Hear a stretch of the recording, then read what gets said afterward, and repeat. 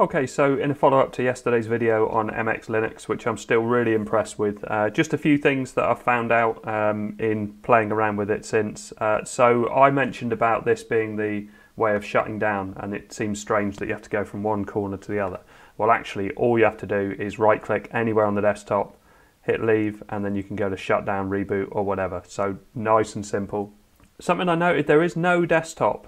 This is actually on the desktop, and you can delete this and do what you want with it, which is the little intro video.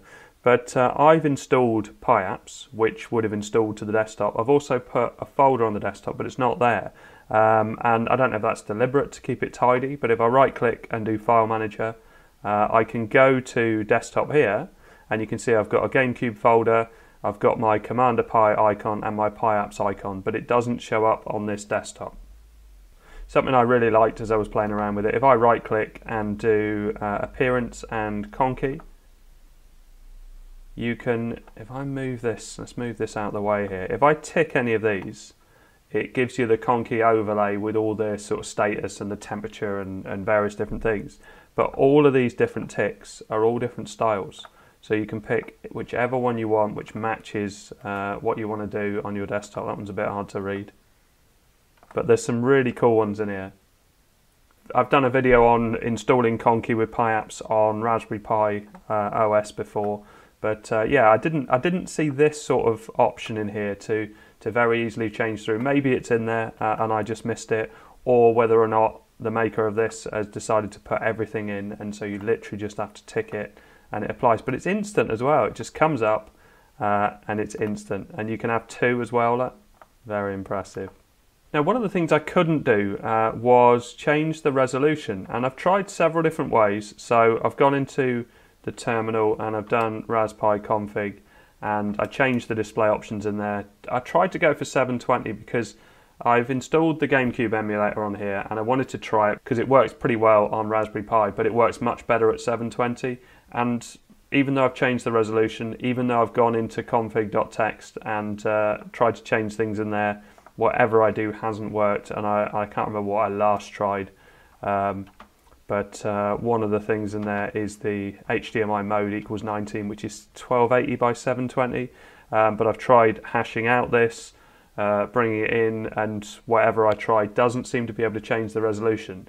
And wherever I look, I can't find a way of changing display. So we've got these options here. We've also got options in settings here as well. But all of the, I just couldn't find a way of changing it down to 720, and I would certainly do that, not as an operating system, because the operating system runs lovely and fast at 1080, but if I was going to run games on it, I would tend to put my Pi at 720.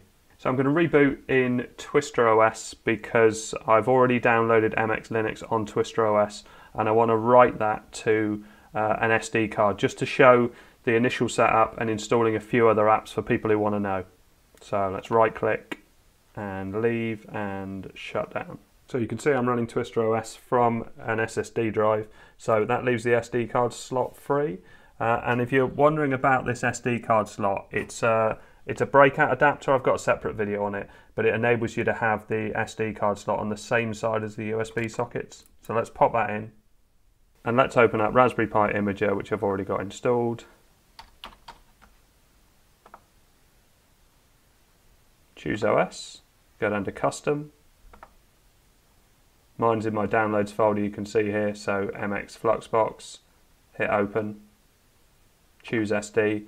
Well, this is the SD card that I've got in there. This is what Twister OS is running on the SSD.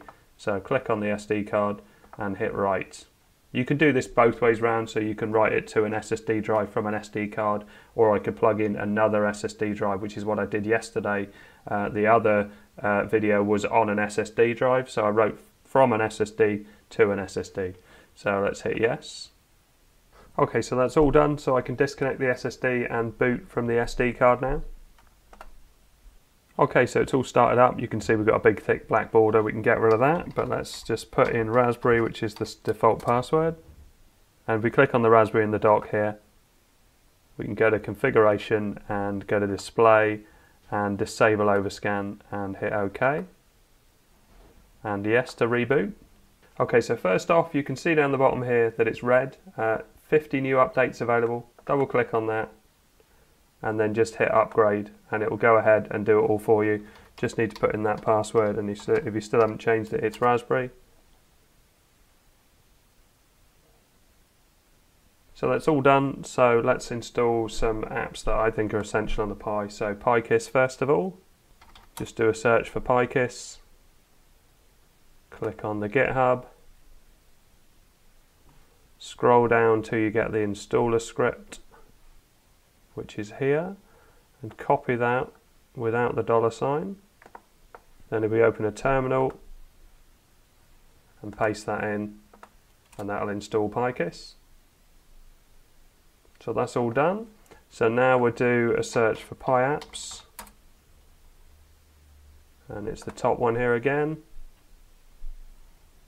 Scroll down 2 lines here. So first of all we'll do the git clone one. Open a terminal and paste that in. And whilst that's doing that, let's copy the second line and paste that in.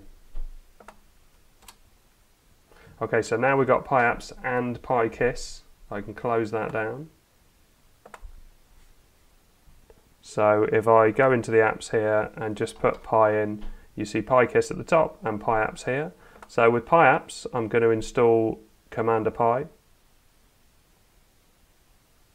So Tools, Commander Pi, and Plus.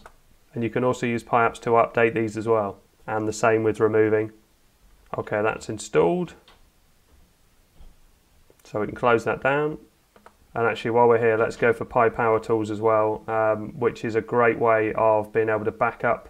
I've got a separate video on how to back up an operating system, shrink it, and also write it to an SD card or an SSD. And Pi Power Tools is an important part of that. And there's loads of other things in Pi apps that you can install with this, and it keeps on changing.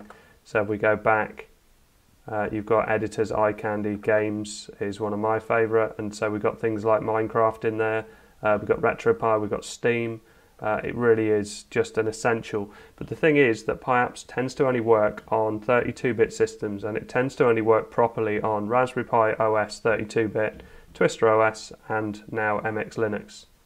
And the same thing applies to PiKiss. You might get it to install in other things, but then you find that when you actually try and use it, not very many things work because it's designed to work with Raspberry Pi OS. So let's close that one down. Let's go into PiKiss just to show you that. And here you can see install or compile games easily, install emulators and tweaks and things like that. And so, for instance, on emulators, you can see Amiberry, we've got Box 86, we've got Commodore 64, we've got the GameCube emulator, Dolphin, which is great, and all sorts of other things on there as well. And the last thing is Raspberry Pi Imager, and I'm going to go into the add programs for that. So if I do add remove software, this is the same one that comes up in Raspberry Pi OS. And type in Imager and hit return. So we scroll all the way to the bottom and it appears at the top here, like Raspberry Pi Imager. So click apply, put your password in again. Okay, so that's all done, so we can close that down. And let's just show Imager. So Imager, click on that. And you can see there's all sorts you can install from this. So this is just a great tool to have on a Raspberry Pi. I can't understand why it doesn't come in Raspberry Pi OS. It's not a big install, and it's an essential. So things like other OSs, so you can see Risk OS, which I did recently. Ubuntu's on there as well. So let's go to Commander Pi. Well, let's do it this way, all apps, Commander Pi. I like having 2 ways to find and access the apps. So this is a great and very easy way to overclock. Obviously overclock at your own risk, but I would generally do 2147. GPU frequency I'm not too worried about, so I just do 750. And the overvoltage of 8 tends to work best on my Pi 4 8 gig. So apply and reboot. And yes. Okay, and the last one I nearly forgot to install was NeoFetch. It's just a really good useful tool. So sudo apt install neofetch, hit yes, and type in neofetch to launch it, and there you go. It tells you about your system. It tells you how long it's been up as well, which is quite useful. The resolution, it tells you that this is an 8 gig Pi and it's showing as 2.2. It's overclocked at 2147, but it shows as 2.2. Okay, so I hope all this helped. Thanks very much for watching. Please like and subscribe.